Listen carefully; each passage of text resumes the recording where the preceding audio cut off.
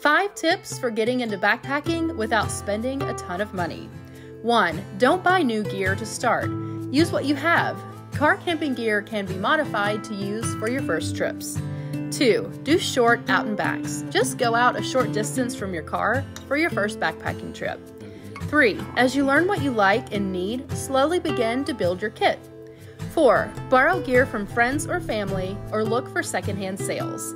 And finally, don't get intimidated by what others are doing. Remember, it's about getting out in nature and having a good time. Smiles before miles. You can see the longer video with more tips by going to my YouTube page.